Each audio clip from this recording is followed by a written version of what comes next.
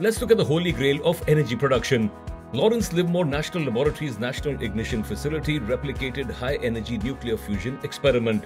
Nuclear fusion, the energy holy grail, provides endless energy without fossil fuels or toxic waste. Since the 1950s, nuclear fusion, like solar processes, has been investigated worldwide. However, no experiment has yet produced more energy than it has consumed. Fusion at high temperature and pressure generates 4 times more energy than uranium fission in a nuclear reactor.